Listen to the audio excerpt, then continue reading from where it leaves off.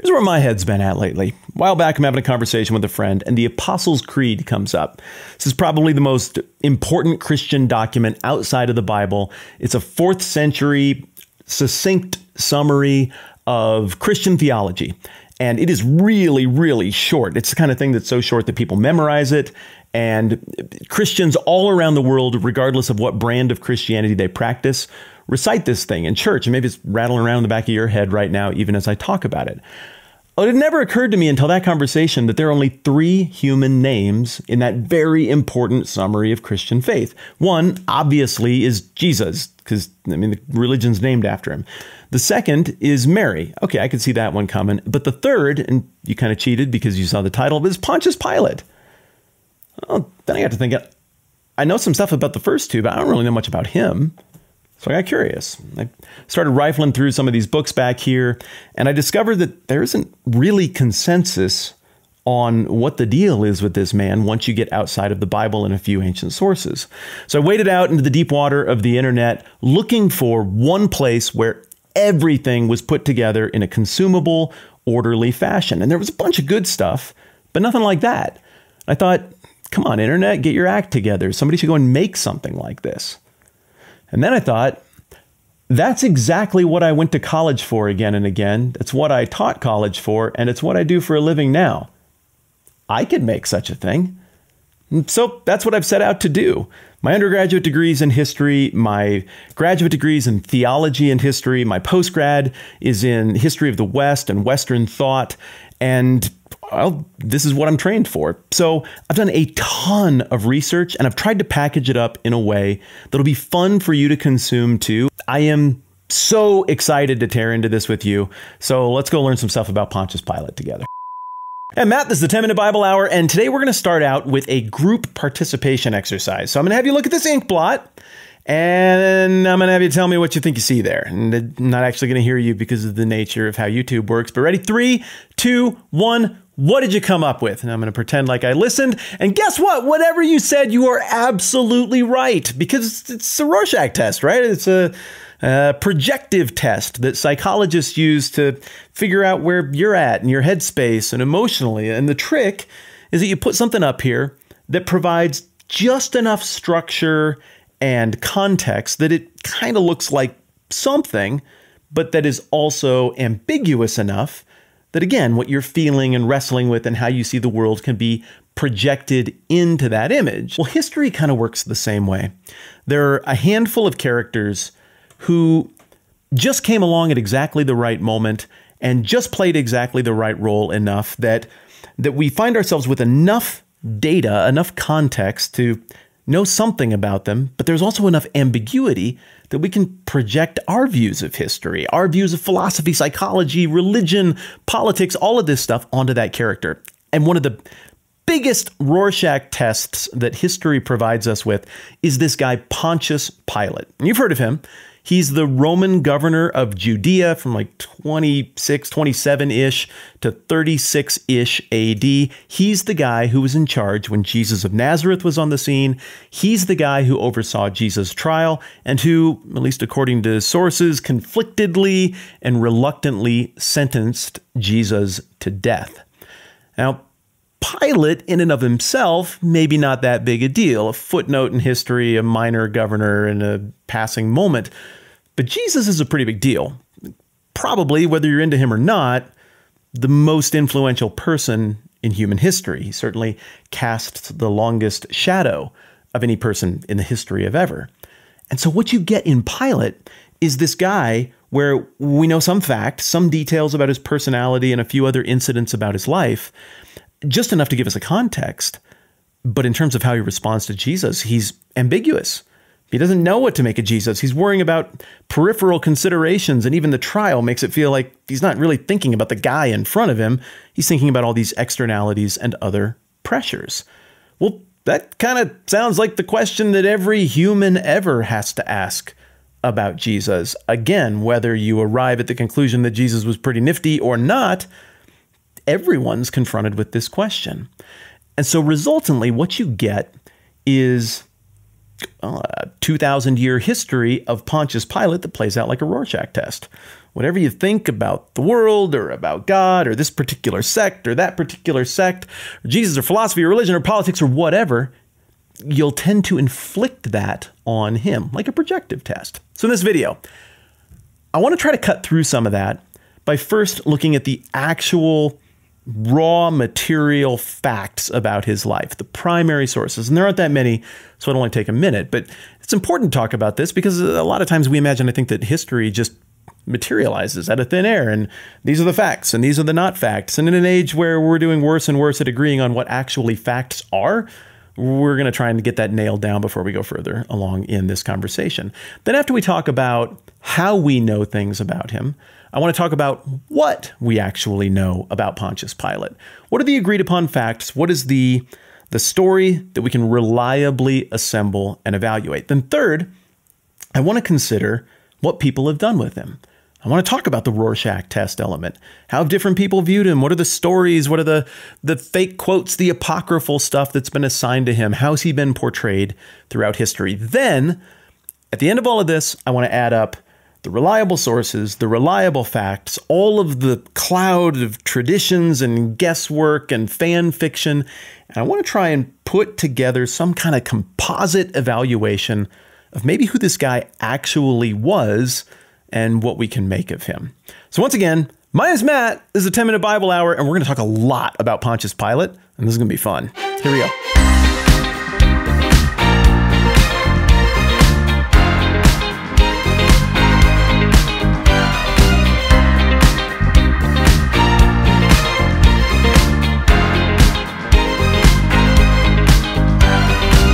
Here's a quick rundown on how we know things about Pontius Pilate. Probably the most significant source outside of the Bible regarding this guy's life is Flavius Josephus. Very important first century Roman historian, but interestingly, he's a Jewish guy. If you remember your first century history, the Jews and the Romans got into a bit of a tiff in there. In fact, it turned out to be a lot of a tiff, and the Romans ultimately destroyed the Jewish temple and just crushed this rebellion that cropped up in the later part of the first century. So Josephus is an interesting guy because he was on one side of that conflict to start, and then he figured out things weren't going well, and he went to the other side of that conflict. That mindset of kind of putting the finger to the wind and getting a sense of which way the political and social breeze is blowing also comes through in the way he writes.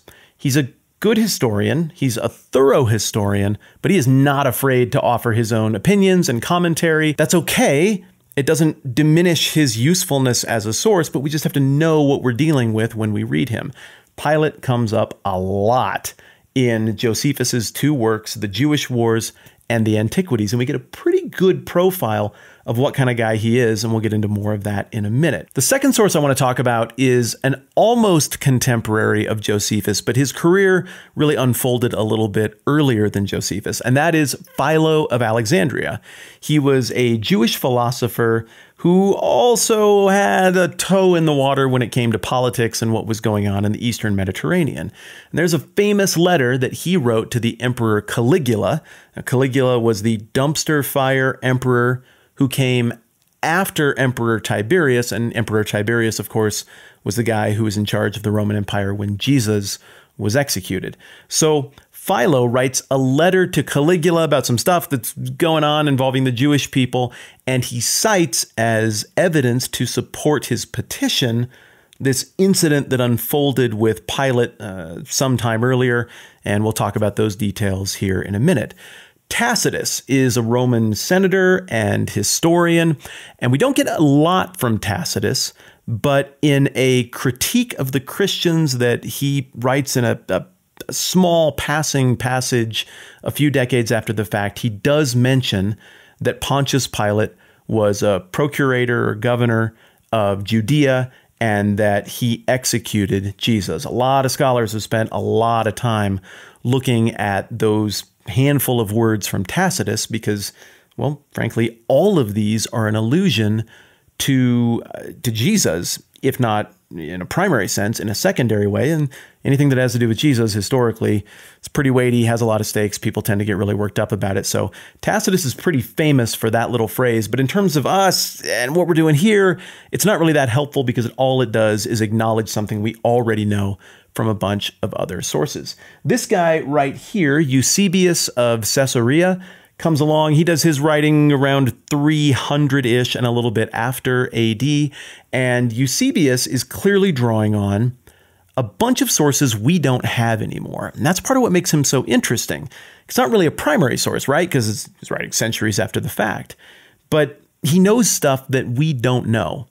And he characterizes some of the players in this whole Pilate, Jesus, Judea, larger political story in ways that might help us to get a little bit better picture. So he is worth mentioning and including on this list of key primary sources. Okay. Oh, the other one. Yeah, it's the Bible. The four Gospels, Matthew, Mark, Luke, and John, they all record the interaction with Pilate. There's overwhelming agreement in terms of how they frame it. Again, all of the Gospels are trying to accomplish something a little bit different from a literary perspective. They're all trying to accomplish something a little bit different theologically, but the facts line up pretty neatly. And in the Gospel of Matthew, you even got a situation where he characterizes Pilate as not wanting anything to do with this predicament and famously washing his hands of the whole affair before ordering the execution. So all of these sources are helpful. They come from different angles. They come from different eras, but all still relatively close to the fact. But you might be saying, okay, but these are old documents. Who knows what was actually written when? How reliable can words actually be? You know, what would be great in a situation like this is if there was just a smoking gun artifact, like a rock that somebody just dug up right by Pilate's office building or something. This has his name right on it. It's right where it's supposed to be. Well, guess what? There is. I am here at the palace compound at Caesarea Maritima, and here is a thing they excavated from this. Kind of hard to tell, but do you recognize that name right there? Pontius Pilate. So that's nice. It's always wonderful to have physical, external corroboration of the stuff that we're trying to wrap our brains around when it comes to history. So this stone was found in the early 1960s. It wasn't really hard for people to do the math on it. It was discovered in Caesarea Maritima, which was a city that had been built just shortly before Pilate's time there. And it was the seat of Roman government. The governor's palace was there. And this rock was apparently part of a temple dedicated to Tiberius called the Tiberium, but the stone had been repurposed to rebuild or repair something that had gone awry with the adjacent theater. So somewhere around the backside of this ancient Roman theater that you can still go and visit in Caesarea if you want to, this stone was found, and there are three really crucial details on it. First is obviously the name of Pilate, which you can make out whether you read Latin or not. Second is that he is described as the prefect of Judea. So, well, that kind of sounds like him. And then third is the description of what is being dedicated with this stone, and it's the Tiberium. So clearly a temple in honor of the God-man, Emperor Tiberius. But beyond that, more recently, and by more recently, I mean within a couple of months of the recording of this video, there's a ring that had been in cold storage since forever, found at Herod the Great's old palace fortress called the Herodium. It got dug up, I think, in 1969. And this little copper ring, somebody's going through the archives and they're like, oh, we never really looked closely at this. Let's see what's on here. And they find Pilate's name on there. You got to look really close to figure out how the letters are arranged because they kind of circle around the ring itself. And the Greek there is a little bit odd. Instead of saying just like Pilate's ring or Pilate's coolest favorite party ring, it says basically for Pilate.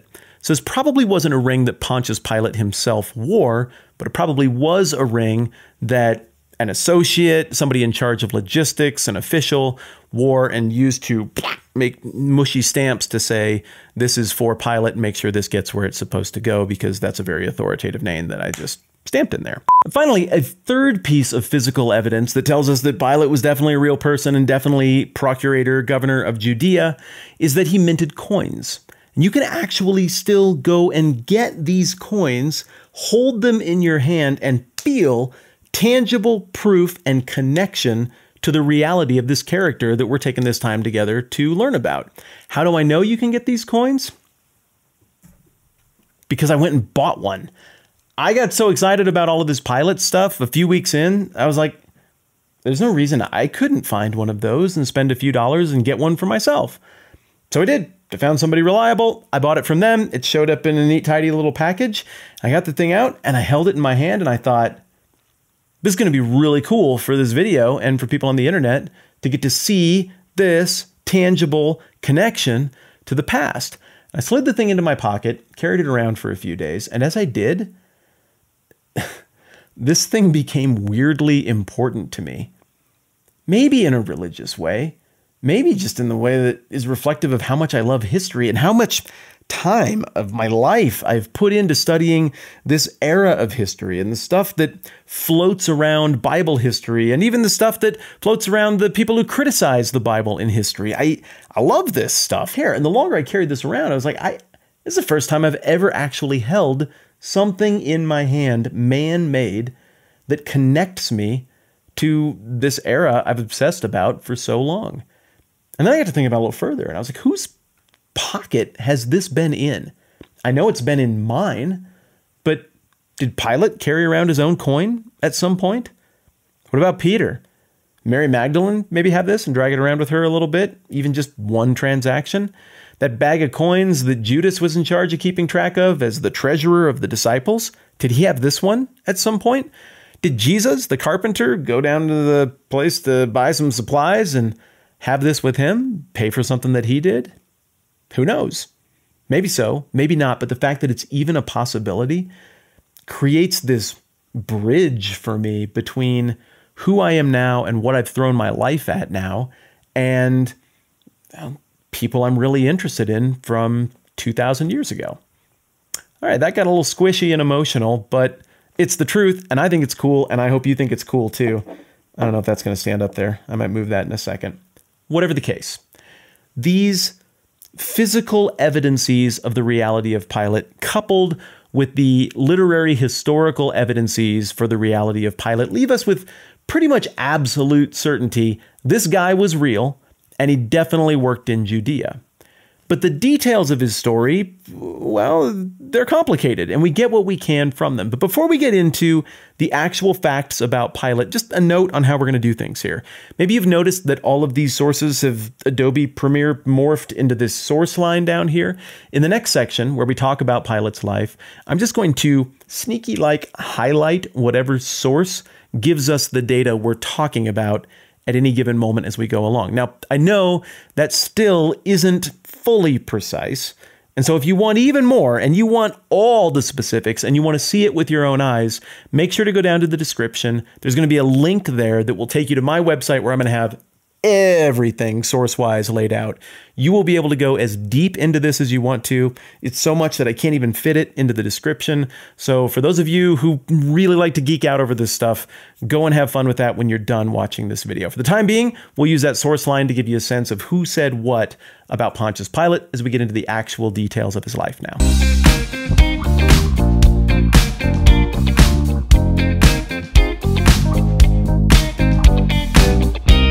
So we've got a pretty good list of primary sources here, but the thing they all have in common is that they're interested in the guy's political career, and none of them give us anything about his background, his family, where he came from, so that's tough. But we can cobble together a little bit by just looking at his name. His last name is Pontius, so he's a part of the Ponti family, and we know that the Ponti family are from Samnia. Samnia is this little region just to the east of Rome on the Italian peninsula, and these guys were a pain in Rome's butt over the centuries. In the 4th century, a guy named Gavius, from whom Pontius Pilate is probably directly descended or at least related, he defeated the Romans at the Battle of the Caudine Forks.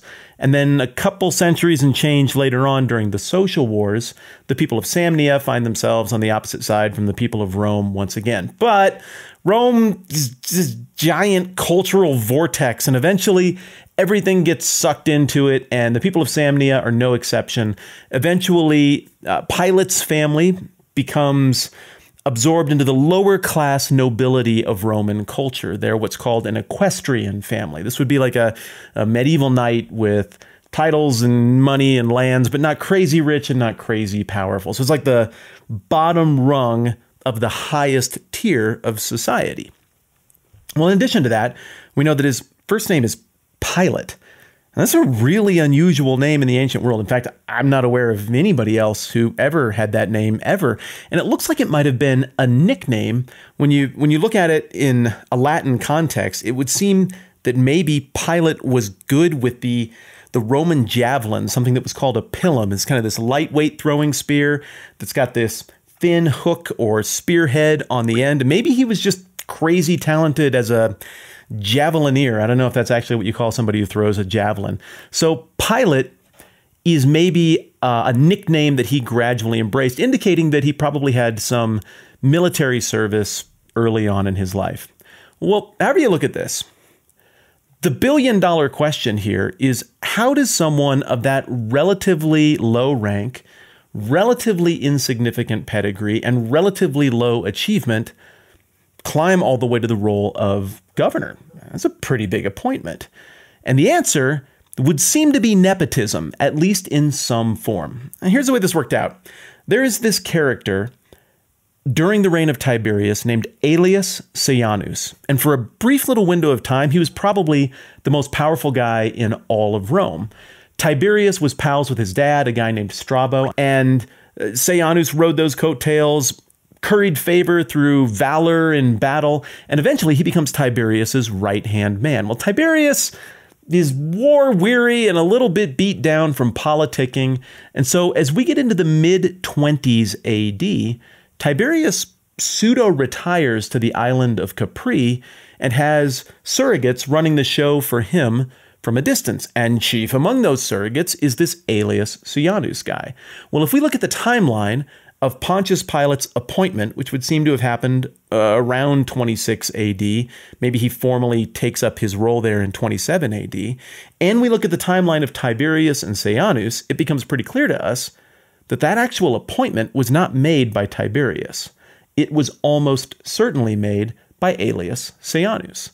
Why would Seianus appoint a nobody like Pontius Pilate? Well, one possibility is that they had a family connection. Both of them were outsiders from Rome, but to hear the critics in history explain it, they would say it was a more nefarious connection that they had, and that being their shared disdain for the Jewish people. Josephus characterizes Pilate as being, frankly, brutal and murderous toward the Jewish people. Philo characterizes both Seianus and Pilate as being vile toward the Jewish people. Eusebius picks up this same tone looking at all the sources that he's drawing on when he writes a few hundred years after the fact. It seems like there's enough smoke and enough chatter here to give the impression that Seianus may have thought that Pilate would go and carry out his anti-Jewish, anti-Semitic agenda on his behalf while Tiberius wasn't really paying attention.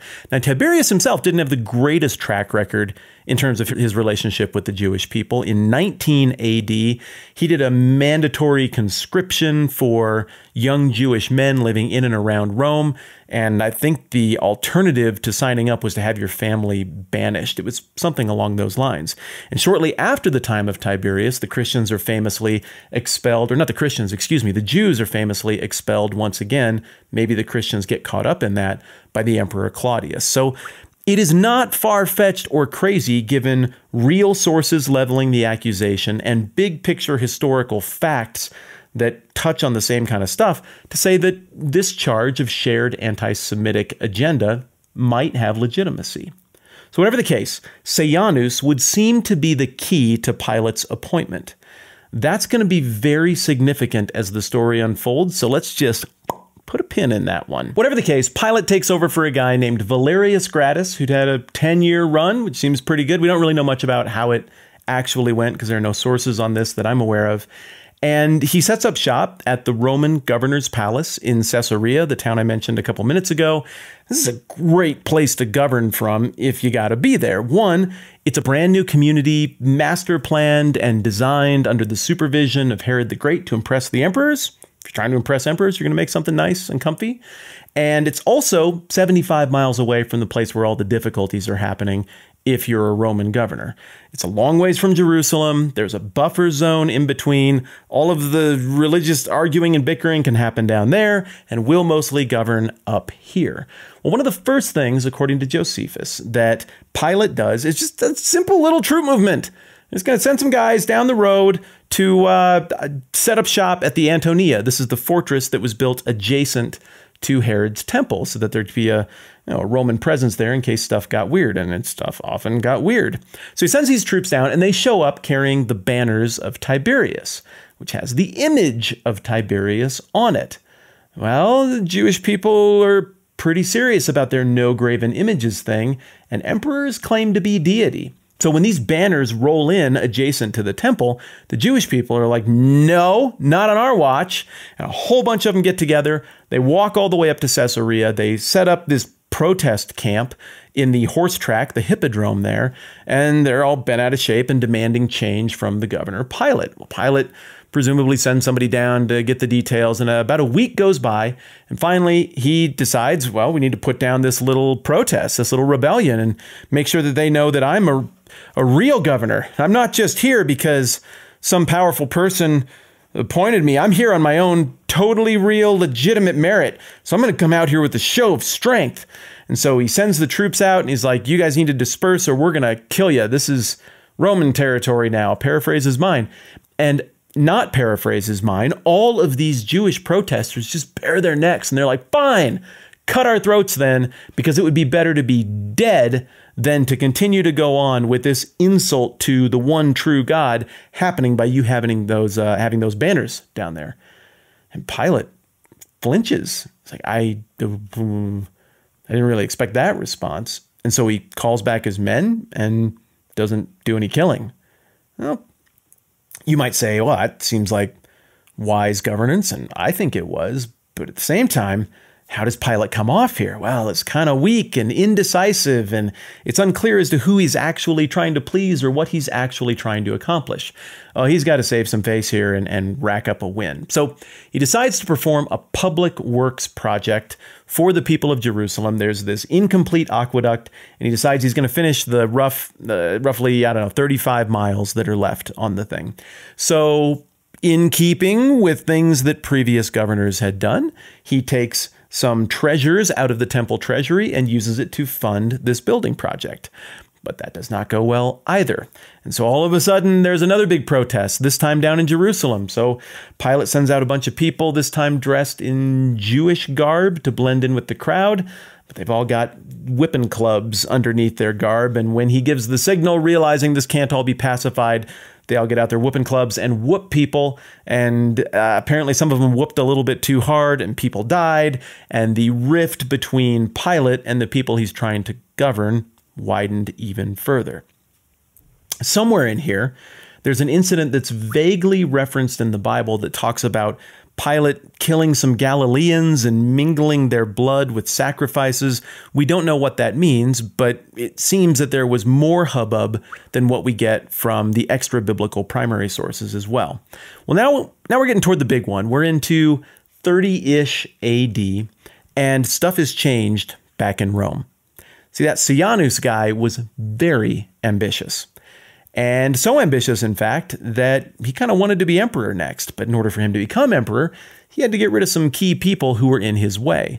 So he did some poisoning and murdering within Tiberius's family, and also did some maneuvering politically behind the scenes. And the net result is that people start to get wise to what he's doing. Tiberius is alerted to it. In this dramatic turn of events, Tiberius brings him in front of everyone. There's this lengthy letter that's being read that's rambling and incoherent. And all of a sudden it's like, and you, Sejanus, are the problem. Arrest him, boys. Sejanus goes from being the most powerful man in all of Rome to being in jail and getting reports about all of his associates and family members and political buddies being executed one at a time as he awaits execution. Okay, so if you're Pontius Pilate and you have your job because of Cianus, how nervous are you as this purge is going on? How long is it going to be before Tiberius remembers that I was appointed by Cianus and turns his attention to me and I get called home to get dead? This is the mindset that I think Pilate, who had a wife and tradition tells us had kids, was probably in when the whole Jesus of Nazareth thing is presented to him. All four Gospels closely agree on an indecisive, almost distracted Pilate when it comes to trying and conversing with Jesus. It's like he doesn't quite get it. It's like he doesn't quite have a category for this. It's like his mind is just elsewhere and not on the dude standing right in front of him. Pilate is having this conversation philosophically about the nature of truth, and he seems to be just at wit's end with what to do with this government assignment he has. And I think behind the text, it's a reasonably safe assumption to say he was probably pretty concerned about his own neck as well. So all of the Gospels agree that certainly the religious Jewish leaders were very enthusiastic about having Jesus executed. They even acknowledge we don't have the legal authority to do so, but you do, so you need to do this trial. At one point, Pilate's like, I just doesn't seem that guilty. What if we do this thing with this old tradition that you got, where this weekend every year we can just release somebody and let him off the hook? Wouldn't it be better for everybody if we just let him walk and said, well, maybe he's bad, but he gets a pardon? And they're like, no, we want him dead. And there's this riot that's starting to stir up around the temple, and kind of looks like the riot that happened over the aqueduct thing. Maybe we're flinging dust in the air and getting ready to have some kind of giant fight. And Pilate's like, I cannot afford to have riots right now. My political fate, in fact, the fate of my life and my family is on the line. And so finally, we see Pilate wash his hands of it and say, look, I don't see it. I don't get it. His blood be on your hands. Fine. Just flog him, kill him. We kill a lot of people, whatever. And so the execution of Jesus is carried out. We also find out that Joseph of Arimathea approaches Pilate, and this indicates Pilate's sympathies toward the not Jewish side of the argument a bit, because he grants Joseph of Arimathea the privilege of collecting and burying Jesus' body. Cianus gets executed. Pilate continues in his position. There's no indication that we have that the purge is going to be directed at him. Surely he's on pins and needles, but time ticks along, and he continues to try to compensate for the perception that he might not be loyal to Tiberius. Philo tells us about Pilate gathering some great artisans and commissioning them to make these nifty gilded shields, golden shields that don't have the picture of Tiberius on them. He's learned his lesson, but just have the royal inscription of Tiberius on them. And then he's going to hang them there again around the temple area in Jerusalem to honor his great friend Tiberius, like super intimate, really good friends, like the kind of friend that would never execute you on it's silly hearsay, like that kind of good friends. That's why I'm putting these shields up, y'all. And so he does this, but again, that inscription includes language about Tiberius being descended from the gods or a son of God. Well, he just had a big dust up over the whole son of God thing with somebody else. The Jewish people are still probably pretty bent about that. And they're like, no, this is just as stupid. This is unacceptable. And Pilate is like, no, I don't care how much you people yell. I've had enough of being bullied by you. I'm leaving the shields up in honor of my good buddy Tiberius, who I would never dishonor by taking these things down. And so Herod himself actually jumps into the fray here, goes over Pilate's head, shoots a note to Tiberius to say, here's what your idiot governor is doing. He's risking your whole province. And Tiberius, who just honestly is exhausted by this point and doesn't even want to be around Roman stuff, is governing from a distance, apparently tells Pilate, like, come on, man, what are you doing? That's stupid. Just take down the dumb shields. I don't care about the dumb shields. I care about not riots. Take them down. So now there's egg on Pilate's face because they went over his head and he got scolded in front of everybody by his boss and he had to concede. And This is just really a bummer for him. It's all this dang Messiah stuff again. This time it's a Samaritan version of a Messiah who thinks that he knows where some stuff Moses had got buried up on top of Mount Gerizim, which was a holy mountain to the Samaritans. And so he gathers a whole bunch of followers and for some weird reason arms them and then marches them up the side of Mount Gerizim. And Pilate's just like, no more of this. And so he sends troops out to meet them on the road. It ends up turning bloody. Some of the Samaritans get killed. And then the Samaritans, again, go over Pilate's head and approach the governor of Syria, a guy named Vitellius. And he sends an emissary down the road to say, Pilate, you've been deposed. Now, I don't know how that works. To me, it seems like these are both equally ranking offices. I don't know how one could depose the other unless Tiberius himself had let this neighboring governor know, like, this guy's not doing well. He's floundering. Keep an eye on it. If there's any more stuff, just send him home. Whatever the case, the story of Pontius Pilate in Judea ends in 36 AD when he packs up his stuff and gets on a boat to go back and give his required report to Tiberius. Now, look, I think all of that story is hyper interesting. But in a way, I think this is where the story starts to get really interesting. Because the only thing we know for sure about Pilate after he got on that boat and left is that he never met with Tiberius. Because Tiberius died on the trip home. Which means that the emperor who was there in Rome waiting to receive Tiberius's report was this kid Caligula. Now Caligula, if you remember the name, is the complete dumpster fire of an emperor. He was awful. But early on, we didn't really know what we were going to get with him. So all we can do is speculate about what such an emperor's motives might have been. I think Tiberius wanted a reckoning. I think he'd had enough of this debacle. I think that Pilate was already hanging by a thread because of his connections to Sejanus. But I think it's a different deal with Caligula. Why would Caligula be mad about Sejanus? If Sejanus didn't engage in that political intrigue, didn't do a little poisoning here and there, well, Tiberius's heirs would have become emperor next, not Caligula. So in a way, hey, high five from beyond the grave to you, Sejanus. Now I'm in charge because of you. Further, what's the point of jabbing the bear if you're Caligula? Your reign is not yet secure. It's 5 years ago probably that the whole Sejanus thing went down. No, I think what's most likely is that your attitude toward this peon nobody governor coming from somewhere that you don't even really care about is indifference.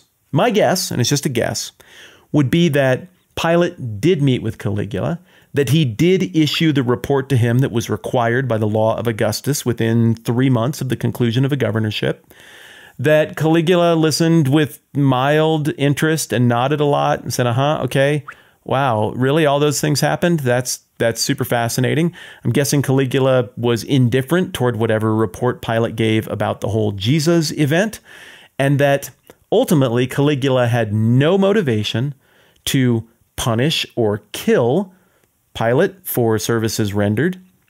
I don't think anything Pilate did rose to that level of punishment. Further, I don't think Caligula would have gained any benefit from rewarding Pilate with another governorship somewhere around the empire. The thing that would make the most sense for Caligula to do is just give him his pension and let him get on with his life in obscurity somewhere else. Close that chapter of the book. Caligula goes on his way into history. I believe Pilate goes on in his way, but not everybody agrees with me on that. In fact, there's a whole bunch of tradition that points toward Pilate dying a violent, awful, horrible death. There's tradition that suggests that Caligula, or maybe even one of his successors, called Pilate back in and was like, you're going to get a dishonorable execution, or you can just do the right thing and kill yourself. And that Pilate did. And that then crazy stuff happened after that.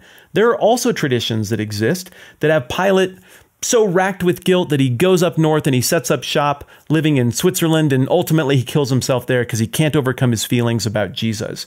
There's another tradition that has Pilate, his wife, and his family retiring somewhere into France and hanging out there and ultimately dying, presumably as an old man, while maybe even being kind of obsessed with Jesus along the way. We'll explore all of that stuff here in just a minute. But the reason I say this is the section where it gets interesting is because this is where the Rorschach stuff kicks in. This is where people start to look at Pilate's life and project their agenda onto him. Quick note, this next part is going to feel at times like it wants to get overwhelmingly complicated. And that's frankly because it is very complicated subject matter. We're about to talk about 1,500 years of myths and legends and exaggerations and spider webs that go off in different directions. It's very hard to put this toothpaste back in the tube.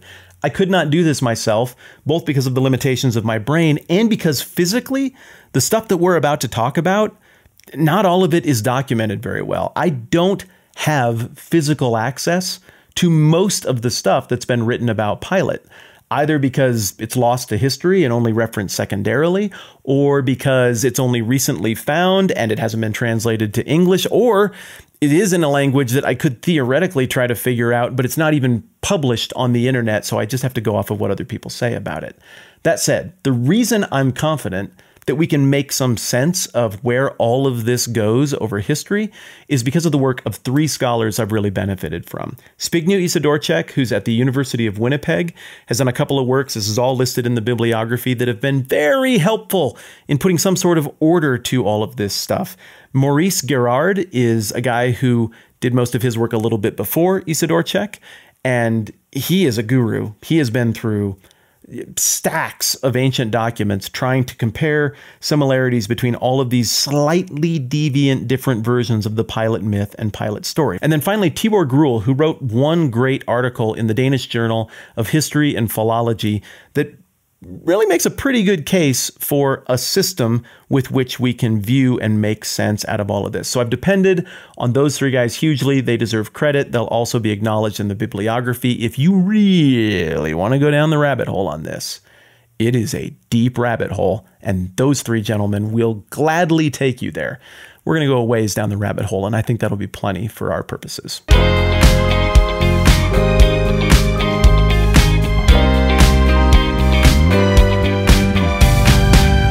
It's really not that hard to figure out what the first accounting of Pilate's work in Judea must have been. Because, well, he was in government. Government has paperwork. He filed reports. He communicated with his superiors. There must have been some kind of governmental record of all the stuff that happened in Judea that was far more thorough than what we get from Josephus or Philo or anybody else. And presumably, since Pilate was an important person, people would have accessed those reports. And probably this stuff was floating around amongst a few curious scholars in the early days of Christianity and on into the 2nd century. But it looks like it's really picked up steam by the early 2nd century, and that is where what I believe to be the pivotal moment in the whole Pilate legend happens. There's a critic of Christianity, a guy named Celsus. He's a Greek thinker. He's into Egyptian thought as well, and he really doesn't like the whole Jesus thing. So he writes this tract that is highly critical of Christianity. We don't have it anymore, but all the tract apparently was so influential that all these key early church thinkers wrote against it, and we can reestablish the full text of his tract just from what Christians quoted in pushing back on him. So in this tract, Celsus makes a fascinating argument against Christianity that hinges on the fate of Pontius Pilate. And he makes some pretty Greek assumptions in constructing this argument about karma. You do good stuff, you get good results. You do bad stuff, you get bad results. And also what to expect when humans interact with Greek deities. Well, he cites a myth about Pentheus, the king of Thebes, and his interaction with Dionysus, the god of wine, and getting liquored up and getting people into provocative situations in a group setting. This god was known to manifest as a human and mingle with the common folk to spice things up a little bit. And, well, the king of Thebes was having nothing to do with it. There'd been entirely too much spicing things up, in his opinion, and so he banned the worship of Dionysus. Dionysus gets word of it. He shows up in Thebes in disguise, and King Pentheus mistreats him. Well, Dionysus is not one to be trifled with, so he tricks Pentheus into going to spy on some naked ladies who are under the influence of Dionysus's booze or mind games, and as Pentheus sneaks up, they all see him, but Dionysus has made Pentheus appear to them as a lion. So they all go crazy and grab rocks and sticks and knives and stuff, and they kill the lion, who's actually their king and family member, and they cut off his head, and it's actually his mom who is with this group of women who parades back into the city with their son's head saying, "Look, we killed a lion." And then as she comes out of the Dionysus-infused haze, she's like, "Oh, nuts, that's my son. That's incredibly disappointing. I wish I hadn't done that." And that is the lesson of divine retribution. Here's where the argument comes in. Celsus suggests that if Pontius Pilate did these horrible things to a God who had taken on human flesh, then Pontius Pilate should have suffered some horrible divine retribution. But according to Celsus, he did not. So what gives, Christians? And it is this question that is going to fuel so much of the trajectory of Pilate literature moving forward. The first significant Christian to respond to Celsus's Pilate-based attack against Christianity is Origen. Very important church leader, did the first half of his career in North Africa in Alexandria, did the second half of his career in Caesarea in Judea, and his response is very telling because he doesn't dispute in any way that Pilate lived out his life or at least didn't suffer divine retribution from God. Instead, Origen suggests that the reason that no divine retribution was suffered on the part of Pilate is because it wasn't his fault. It was the Jews. The Jews were the ones who murdered Jesus. They were the ones who were corrupt, and as a result, just look at all the calamities that have befallen them. So what an interesting response. Instead of saying something like, well, divine retribution, at least the way you're picturing it, Celsus, that's more of a Greek mythology thing. In the tradition of Christianity, it's not really how it works because of who the character of Jesus is. Instead of doing that, he instead, I guess, assumes that karma or this divine retribution thing was normal, but simply shifts the blame. In fact, in the opening lines of the pseudepigraphal Gospel of Peter, we've got Herod taking full responsibility for the execution of Jesus. We've got Pilate stepping back and saying, "I don't want anything to do with this." And then we've got Herod telling his men, "Go execute Jesus just like I ordered you to do, and do it right away." Paraphrases mine, real text is right down here.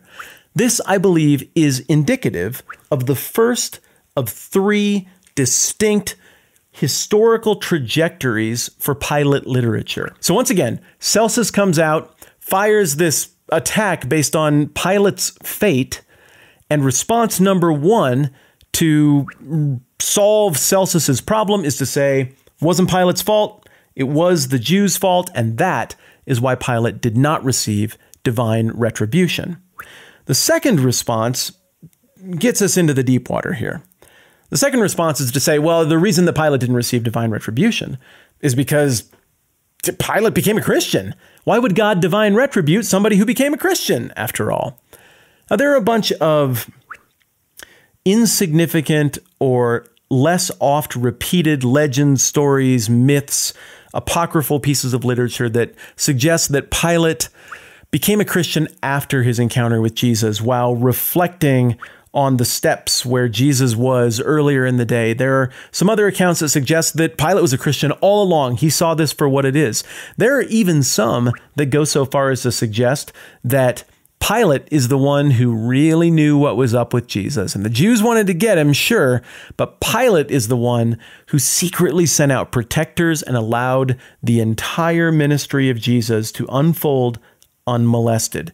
In doing so, I guess he gets credit for the whole Jesus cross Christianity thing working out. It gets pretty absurd, but there is one big, central, famous account that is the famousest of all of the Pilate literature that comes into play in this second thread of Pilate literature, and that is the Acts of Pilate, also known as the Gospel of Nicodemus. You'll see it referred to in fancy books sometimes as AP, Acts of Pilate, or Gospel of Nicodemus, GN. It's called the Gospel of Nicodemus because it's written from the perspective of Nicodemus, even though this was very obviously written hundreds of years after the fact. So what happens in this gospel is that Jesus is conversing with Pilate, and then in come all these witnesses. And the witnesses line up and they start saying, well, I had an encounter with Jesus. This miraculous thing happened, and Jesus is God and the Son of God, and you should not execute him, or whatever the conclusion is. Now, it becomes clear that these are all people who received famous biblical miracles in the Gospels. Now they're all lining up to do Jesus a solid. Somewhere along the line in this Acts of Pilate, Pilate's heart is softened. He is responsive to Jesus. Pilate is also persuaded by the words of his wife, Procula, who has a vision about Jesus. Something like that is alluded to in Matthew chapter 27 in the Bible. But in the Acts of Pilate, it seems like this just keeps being expanded through the centuries. And that's kind of the funny thing about this document, is that it really isn't one document. When I say the Acts of Pilate, you might go and Google that and be like, oh, I found it. There's the full text. That right there. That's the Acts of Pilate, but not really. There are tons of versions of this. It seems like through history, there was absolute free reign granted to anybody who wanted to add anything to this that they felt like. And so when we look at a book like Luke from the New Testament, and we look at the manuscript evidence supporting that, we see tremendous agreement, overwhelming agreement from copy to copy to copy, even through the centuries, even as language is evolving. And the reason for that, I believe, is that people viewed it as scripture. You may not think it's scripture, but they did, and the care that they took points to that. It doesn't look like anybody thought the Acts of Pilate was scripture, ever. It looks like people understood this was credited to somebody who's been dead for hundreds of years. He obviously didn't rise from the dead to show up and write this thing out. So much of the data from the first chunk, the first iteration of the Acts of Pilate, are all straight out of the Bible, just arranged and mishmashed a little differently with some connective tissue in terms of conversational stuff to make it all flow together. It isn't until a little later on that we see a second portion of the Acts of Pilate start to gain popularity. People think this is maybe 5th century, 6th century. And in this part, we get the account of the execution and resurrection, and ultimately some kind of appendix where a couple of dead guys come back from hell and give the account of what it was like when Jesus visited there during the 3 days in between the crucifixion and the resurrection. Looks like then, even further after the fact, there is a prologue with dramatic language added on. And from there, I'm telling you, it just spider webs in a ton of different directions. Here's the bottom line, though. All of the directions that come out of this middle second path of Pilate characterizations in literature throughout the centuries, all of them paint Pilate as having become a Christian. Did he become a Christian and die in the Holy Land? Maybe. There's more traditions that suggest that he became a Christian and died somewhere in Europe. Indeed, Irenaeus of Lyon gave an account of a group of Christians who venerated a painting of Jesus somewhere in the 2nd century. Well, the interesting thing is that there's also a tradition that Pilate died in Vienna, France, which is just, that's stone's throw down the road from Lyon. They've got a great big Egyptian-looking obelisk there that you can still go and see that supposedly marks the turnaround point of a hippodrome, a horse track, a circus. And it says the remains of Pilate are right around here somewhere. So it is a memorial to Pontius Pilate. There's yet another tradition that has Pilate going and founding the New Testament church of Lydda and playing some role in that. I don't know. Whatever you think or like to imagine might have happened, we can say this for sure. In the Eastern Church, people have a higher regard for Pilate than they do in the Western Church. In the Ethiopian Church, Pilate is known as Saint Pilate, and his wife as Saint Procula. Nobody in the West that I know of thinks that.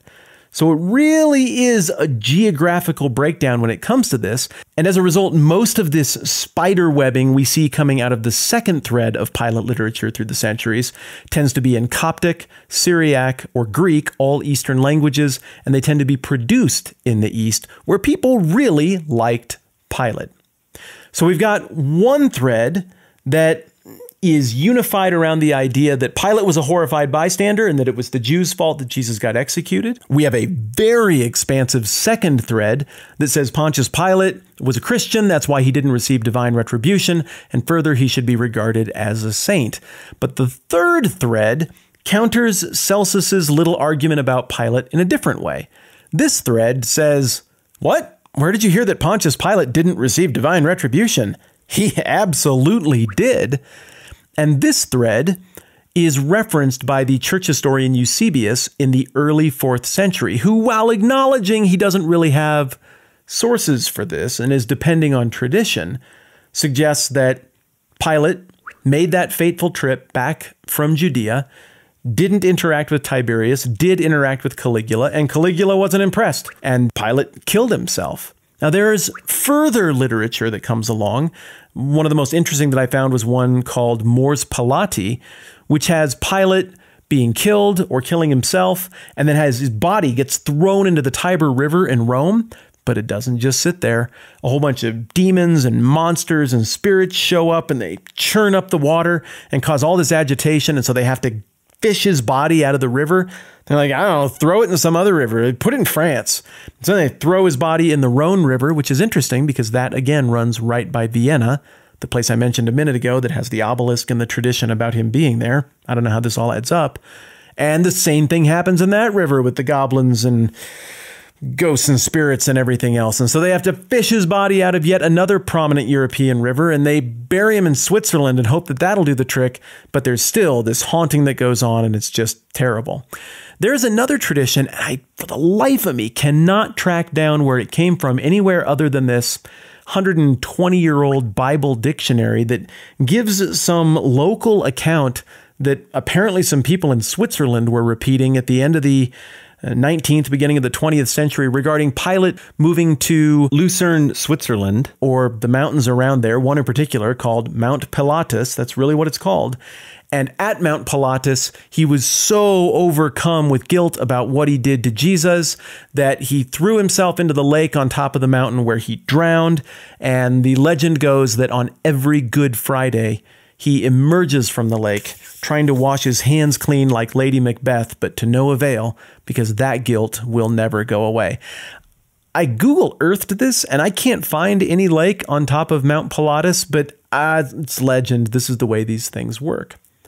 Long story short, this third tradition is the one where it was all Pilate's fault, and God did punish him, and he punished him apparently in all kinds of elaborate, creative, even very pagan-looking ways through the centuries. Once again, none of these are a singular work, all of these spiderweb in their own direction. But I believe that these three prongs can all be traced back to responses to that initial foray thrown out by Celsus in the 2nd century. But I want to push my luck just a little bit and argue that there's actually a fourth tradition having to do with Pilate. And this one's an invisible tradition because it's rooted in the biblical theological idea that Jesus isn't really about divine retribution.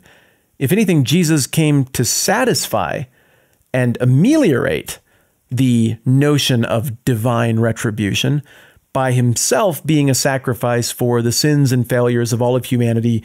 Herod, Pilate, you, me, everybody included. Jesus went to the cross for that.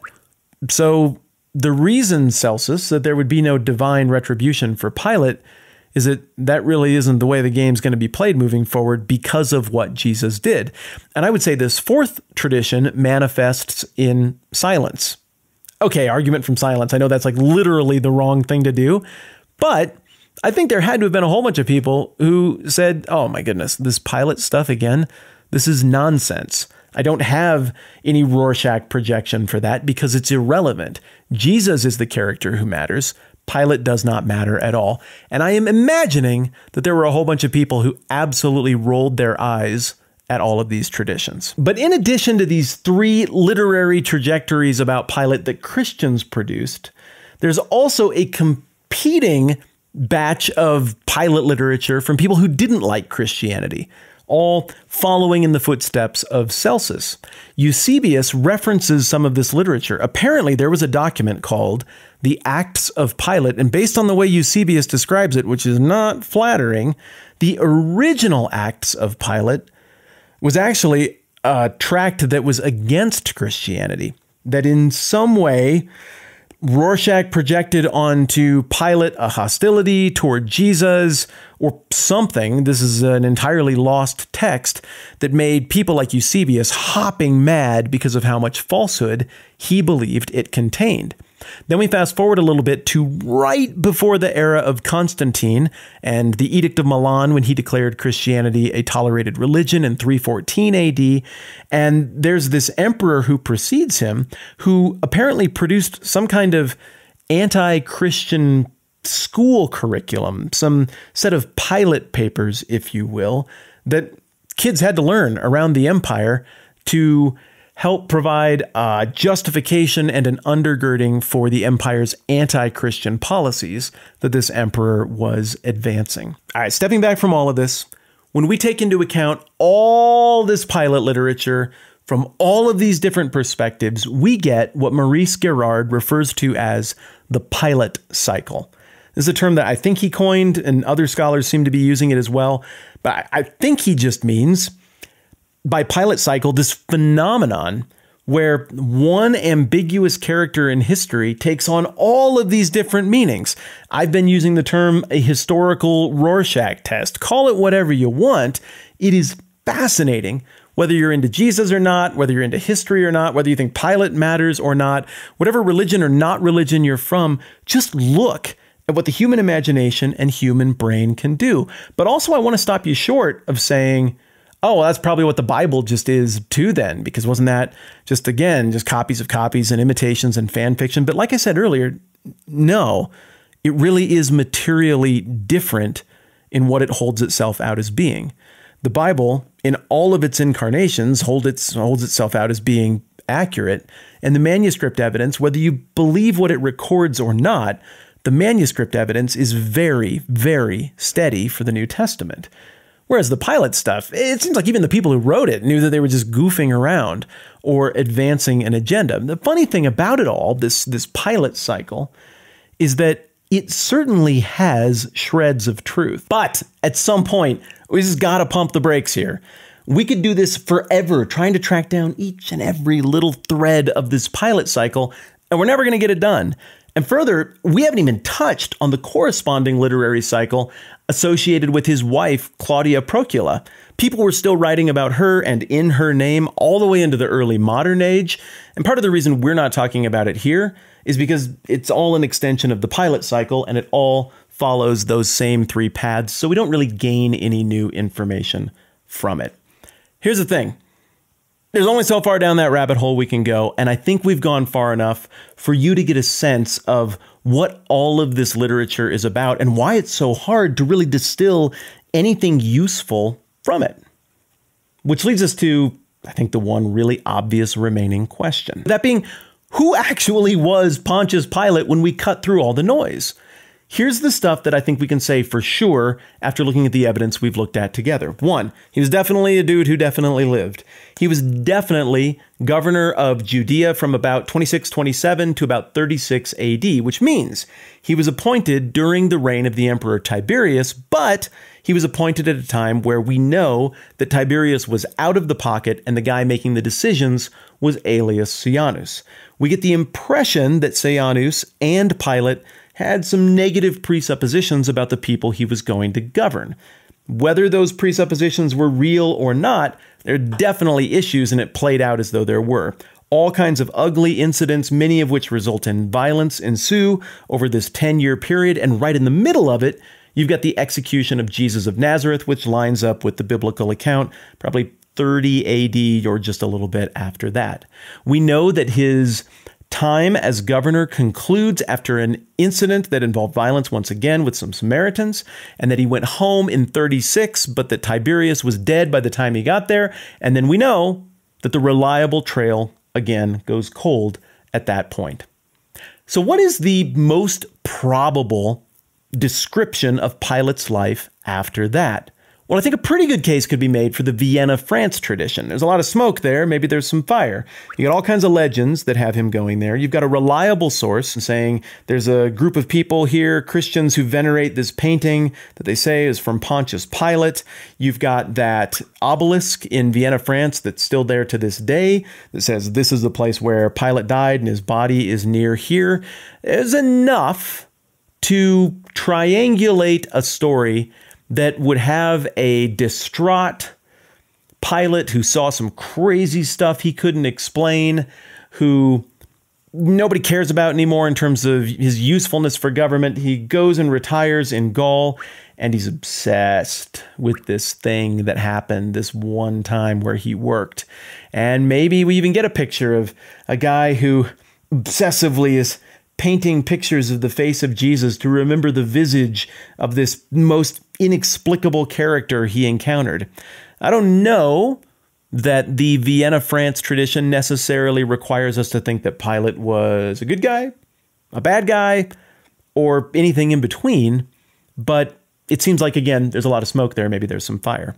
I don't think there's much credence to the Switzerland tradition. That sounds more like a legend. But I think you can also make a decent case for a version of Pilate's later life that unfolds in the Eastern Mediterranean. He's regarded as a saint there. We've got a little bit of tradition that has him helping to found the church at Lydda. We've also got this suggestion that maybe they ended up in Ephesus. There's this little verse in 2 Timothy 4:21 that references a saint or an important woman there named Claudia. Could this be Claudia Procula? I don't know. The tradition that has him going off and just dying immediately after his return, to me, is the weakest of the traditions. He did pretty Roman things while he was there and governing. If every time a governor comes home after a 10-year run, you just execute him because a few things didn't go the way you want, that's not going to inspire a lot of people to want to follow you as a young, brand new leader, which Emperor Caligula was when Pilate would have given his report. I just don't think there was any political advantage to Pilate getting scolded and told to kill himself. I think the only advantage such a narrative provides is to certain people who need to do that projective Rorschach test with Pilate and make him into somebody who was really bad and did receive some kind of divine punishment from God for the bad things that he did to Jesus. I guess right now, if you were going to pin me down, I think I would barely pick the Vienna, France tradition over all of the others, but there's so much myth and legend to cut through. It's really hard to say, though it is very fun to speculate and try to game the thing out. What I'm really interested in is what dots you connect. This has been an avalanche of data for you to consider about Pilate, kind of secondarily about Christianity and about Jesus and about history and how we do it and how we sort through things that have the credibility level of the manuscript evidence for the Bible versus the much lower credibility level of the manuscript evidence for the Acts of Pilate and the whole Pilate cycle in general. It's a lot, and I get that. But because it's a lot, you might see stuff that I didn't catch. So this is maybe the most I've ever looked forward to a comment section. I can't wait to hear your theories, what you've heard, what you've seen, and to kick it around with you. And I don't know, maybe we come up with like the ultimate solution to what most likely happened with Pilate right here in the comments. Whatever the case, you've been awesome because I set out at the beginning of this thing to make a little cute 5-minute video. Like, oh, the Acts of Pilate, that's kind of interesting. I'll read it and I'll explain what that's about. And then, oh, wow. The red thumbtacks and yarn and wall murals came out, and me writing things like, what is the conclusion? Who did this? Who actually wrote it? And staring at it for weeks. It's been like 6 weeks that I've been going on this thing really hard. And that's been a lot of fun, but it also means that this hasn't been a 5-minute video, and you're still here. So thank you for caring about things like this. Thank you for being curious. Thank you also to all of you, especially who don't believe the same things that I do about the Bible. I'm a Christian. You probably knew that, but I don't know if this is your first time on the channel. Maybe you didn't know that. I'm a Christian. I think there's credibility to this Jesus stuff and this Bible stuff. But I know not all of you think that. And if you're still here and you don't think the same stuff as me, props to you for being able to separate personal religious conviction from just enjoyable scholarship and chasing down some of the really fun mysteries in history. So thank you for being here, all of you. Thank you especially to the couple hundred people at this point who have decided that they want to support this channel financially so that I can do stuff like this. The reason that I can take all the free time I can muster over 6 weeks and dig this deep into a surprisingly interesting topic is because you exist and you decided to throw a few bucks per video at this thing. So I know I say it all the time. Thank you, thank you, thank you. You are why this video happened. And if you hated this video, I guess that might be a different equation. But again, if you're still here, I'm guessing you just had fun with me. So thank you to all the patrons. If you would like to be a part of that, I'd sure welcome it. It's a huge help. You can do that at patreon.com/TMBH. It's the kind of thing, if you haven't heard of Patreon, where you can go and pledge a couple bucks, $5 per video, whatever seems good to you, and support content that you like and that pushes you and that you enjoy on the internet. If you're not into that kind of thing and you're like, I enjoyed your video, but I'm not putting money behind it, that is totally cool too. I'm just thrilled that you're here. Thanks for having the conversation with me. I'm Matt. This is a 10-Minute Bible Hour. Once again, looking forward to that comment section. Jump in. We'll see you soon.